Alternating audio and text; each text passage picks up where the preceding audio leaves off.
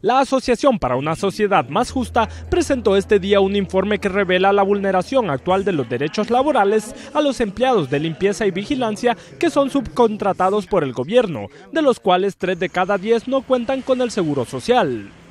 Y cuando uno piensa los guardias de seguridad, ¿cuántos hay en Honduras? ¿Cuántos tenemos en Honduras? Algunos hablan de 60.000, otros de 70.000, otros de 100.000. En un país con un tema grave de seguridad, 100.000 personas o 60 o 50 que sean armadas, descontentos, frustrados. Sin duda alguna este no es un tema solamente de violación de derechos, es tema también de seguridad nacional.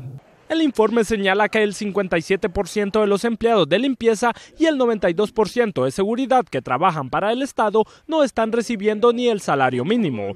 Además son deducidos los uniformes, carnet de identificación y zapatos.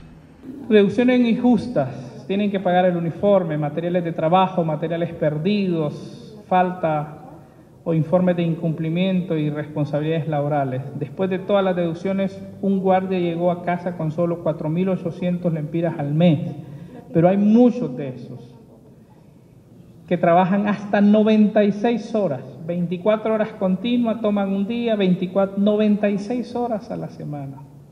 Ante esta situación, el titular de la Secretaría de Trabajo y Seguridad Social asegura que por orden del presidente Juan Orlando Hernández, a partir del próximo año no se contratará a través del Estado empresas que no cumplan con los derechos laborales de sus empleados.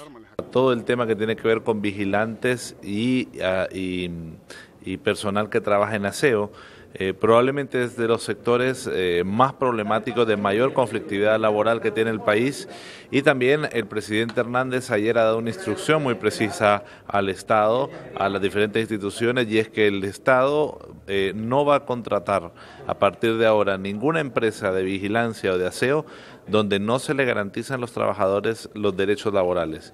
Y a esto el Ministerio del Trabajo va a hacer una serie de inspecciones antes de que se pueda hacer una contratación de esta categoría.